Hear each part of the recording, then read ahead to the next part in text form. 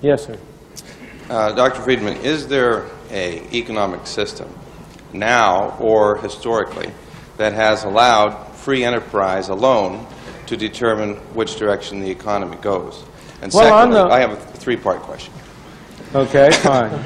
Secondly, in economics you have resources, and how to best use these resources is a value judgment, but it seems to me you can have either free enterprise decide or government decide or some combination. And don't you think combination would be the best alternative? And thirdly, if I can remember it, isn't there some benefit to having the government steal our money, which is what they do effectively? They'll hold a gun to our head and say, pay us 40% of your income or go to jail. They take this money and they give it mostly to government employees. Well, the government employees spend it. The marginal propensity to consume is pretty high. So the people who were robbed have to do something creative to get the money back. And isn't this creative activity the real wealth? Well, I take it that they would have to be still more creative if 98% were being spent by the government. No, the third part of your thing is just pure fallacy from beginning to end.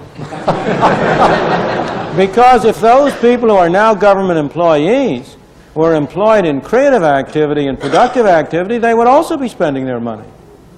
And we'd have a greater total around. All you're doing, let's suppose for a moment, take the extreme case, that 40% is being used just to have people sit around. The fact that they spend their money doesn't alter the situation. The only product there is what the 60% produce. And that 60% is divided among the 100%. If those 40% are also producing goods, then there are more goods to go around among everybody. You are just involved in a fallacy of looking at dollars, which is important sometimes, instead of looking at the real product, the goods and services that people produce and people consume. Spending isn't good. What's good is producing. What we want to have is more goods and services. And as I say, the obvious indication that that's clear is that if your logic were right, it would apply it for 50%, 60%, 70, 90, 98, 100%. And obviously you would see that that would be a bunch of nonsense at that stage. It is desirable to have some money spent by government for those things, those services that we believe we can get more usefully and more effectively through government. If people are getting their money's worth, fine. That's why it's very desirable to have governmental expenditures take place at as local a level as possible.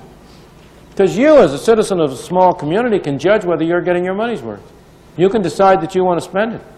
But when it comes to the federal government, you tend to think that you're spending somebody else's money. And you are in a way.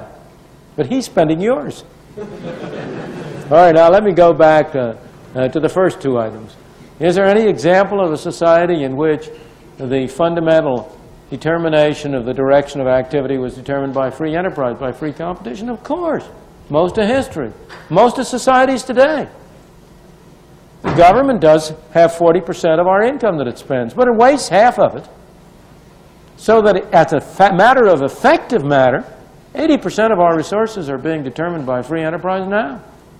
And if I go back to the whole period of the 19th century, to the whole period of the great growth of the U.S., to Britain in the 19th century, the period when Britain emerged as a leader of the nation, at the height of Britain's power as a leading nation in the world, at the time of Queen Victoria's Jubilee, in 1899, I think it was, or something, celebrating the 50th anniversary, the Golden Jubilee of her reign.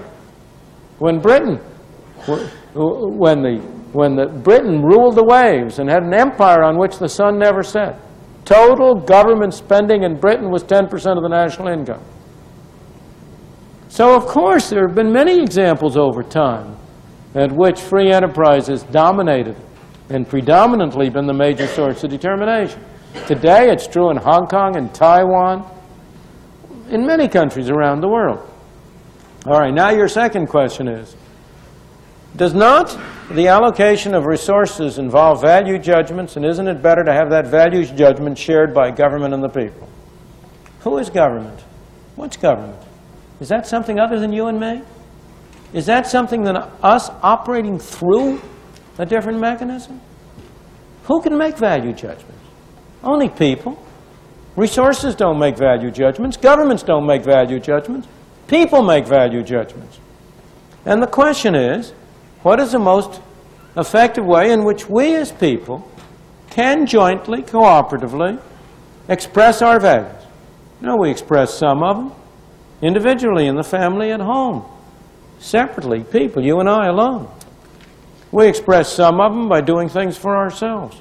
We express some of them through voluntary groups, Boy Scouts, churches, charitable organizations.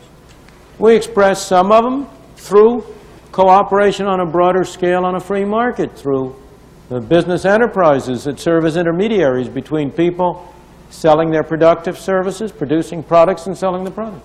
We express some of our values through doing things through government. And there's nothing wrong with doing that, provided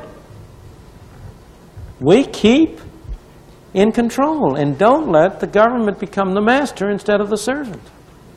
And the real problem is, in my opinion, that as we move from the local community to the state, from the state to the federal government, it becomes increasingly difficult for us to control the mechanism we have established. And that mechanism tends to control us. That was the great wisdom of the founding fathers of this country, of the people who wrote the Constitution. That Constitution was designed to limit government's powers in order to preserve the freedom of the individuals. And what has happened in the past 50 years is that the fundamental character of the Constitution has really been changed. We have broadened enormously the conception of what is a governmental power and what is not, and have departed from that limited government until we have created a Frankenstein, an unlimited government that threatens to destroy us.